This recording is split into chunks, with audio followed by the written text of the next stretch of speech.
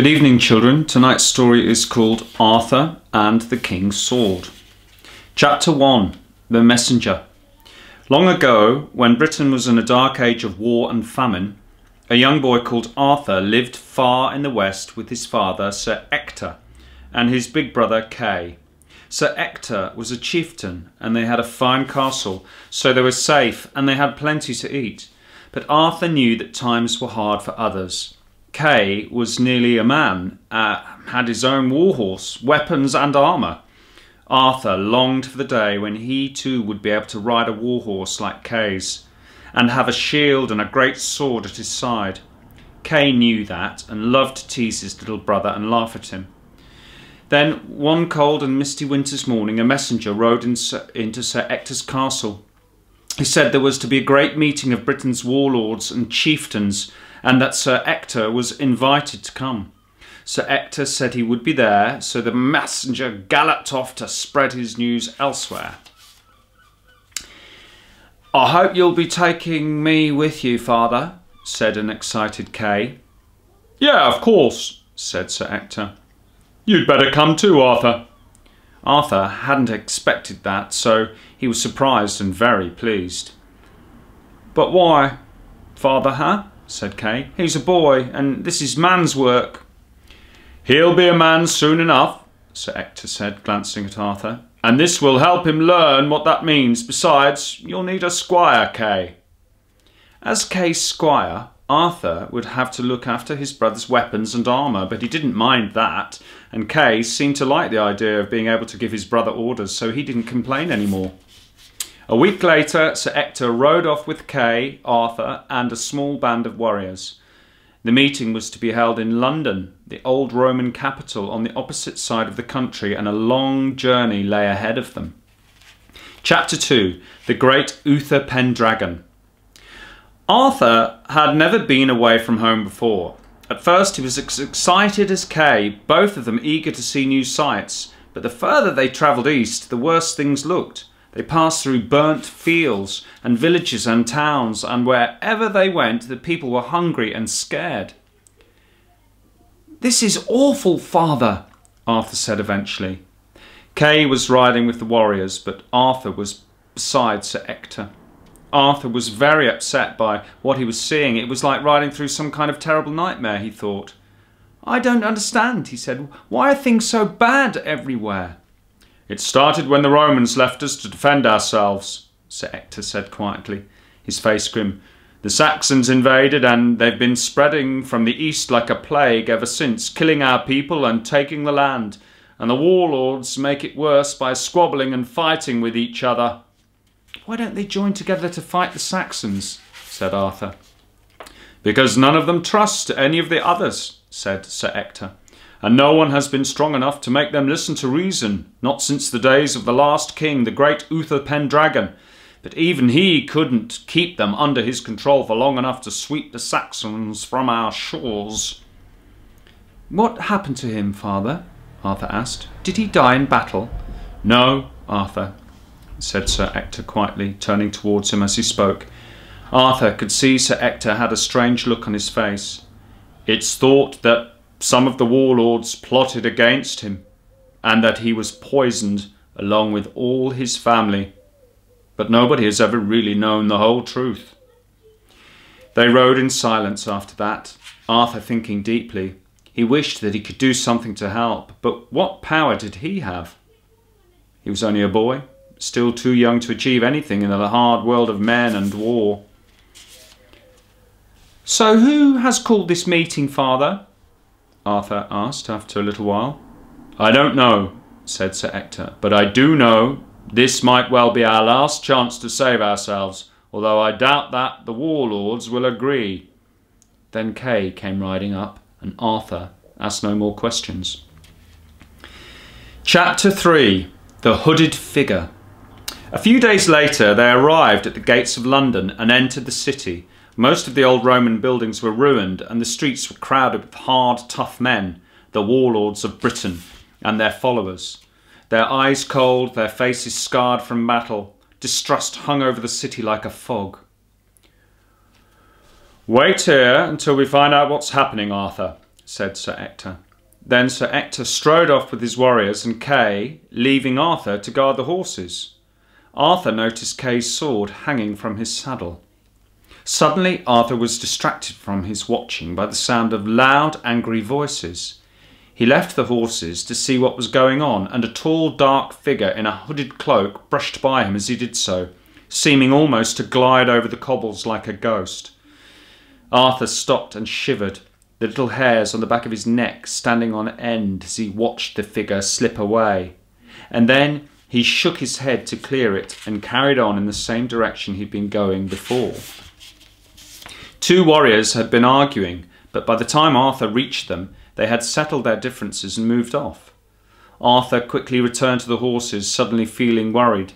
One look told him Kay's sword wasn't hanging from his saddle anymore. Just then, Kay himself appeared, alone. "Father sent me back for my sword. Where is it?" I don't know," Arthur said. I think it's been stolen." "Well, it's your fault," Kay snarled at him. "You're my squire and you were supposed to be looking after it. So you better find me another sword and be quick about it, or I'll have to tell Father just how useless you are." Arthur ran from his brother. Night was falling and Arthur wandered the gloomy, ruined streets of London. Men were clustering for warmth now around their campfires. Arthur wondered how he could have been so stupid and where he could possibly find another sword to replace the one that he had lost. Then he bumped into that tall, dark, hooded figure for a second time. "You might find what you seek in there," said the hooded man, and pointed beyond him. Arthur looked and saw a large pavilion in a nearby courtyard. When he turned round again, the hooded man had vanished into the darkness.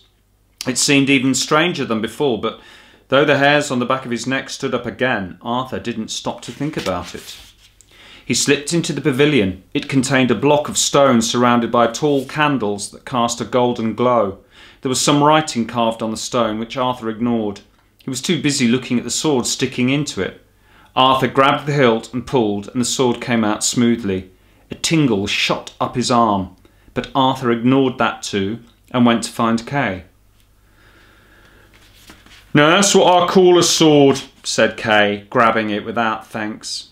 Arthur hadn't noticed quite how good a sword it was, with its jewelled pommel and its fine steel blade that seemed to catch the light at every turn. But when the boys found their father, Sir Ector noticed the sword immediately. "That's not your sword, Kay?" Sir Ector wanted to know what had happened to Kay's own sword and where he'd got the other. Kay blustered, claiming he'd swapped his old sword for the new one. Sir Ector obviously didn't believe a word of it, and Arthur finally told their father the truth. "Take me to this stone, Arthur," said Sir Ector. "I want to see it." Arthur did as he was ordered. Chapter 4. The Sword. The three of them went through the dark streets to the courtyard, and the pavilion was the same as when Arthur had left it. The block of stone standing inside, the candles still burning, no one else there. But now Sir Ector stood in front of it and read the carved writing aloud. "He who draws the sword from the stone is the true-born king of Britain."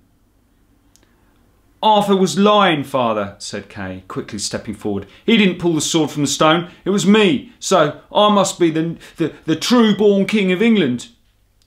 "Well then, it should be easy for you to perform this miracle once more, my son," said Sir Ector.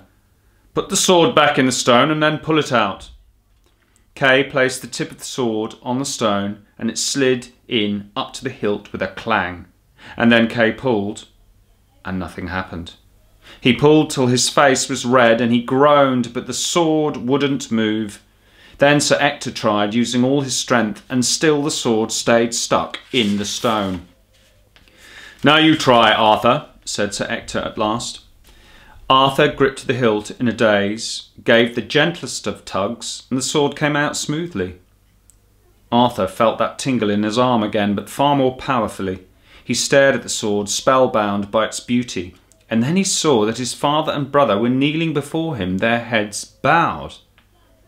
"But why are you kneeling before me?" Arthur said. I can't be king." "Ah, but you can, Arthur," said a loud voice. "The proof is in your hand.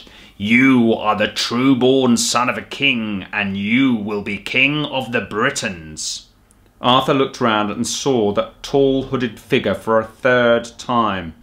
The man threw back his hood to reveal a face that was both old and young, his eyes a deep forest green, his white hair swept off his high, pale forehead.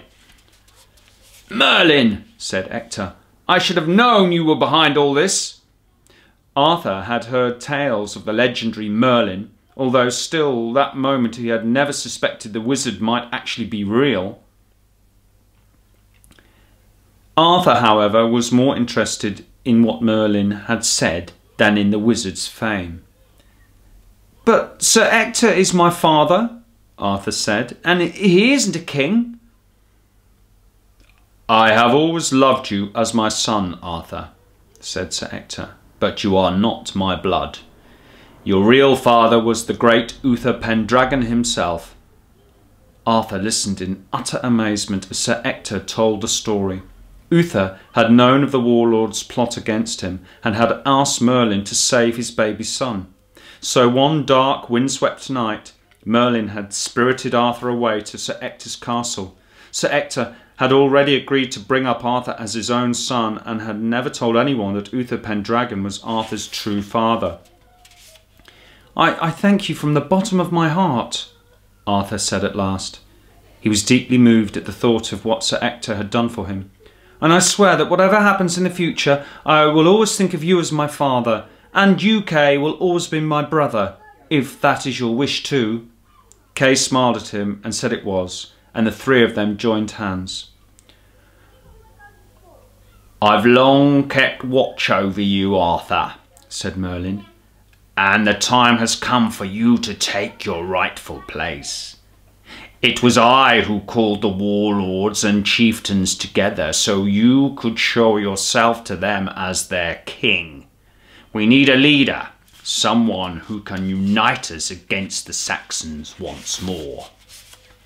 "But I'm too young," said Arthur, self-doubt and fear suddenly filling his heart. "Men like that will never accept me as their leader, will they?" Merlin just smiled and told him to put the sword back in the stone.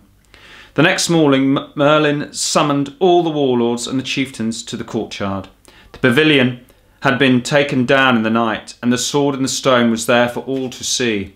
An excited murmur ran through them as they read the writing. Arthur stood behind the crowd with Sir Ector and Kay. "Behold the test of kingship," said Merlin. "Each man shall try his hand."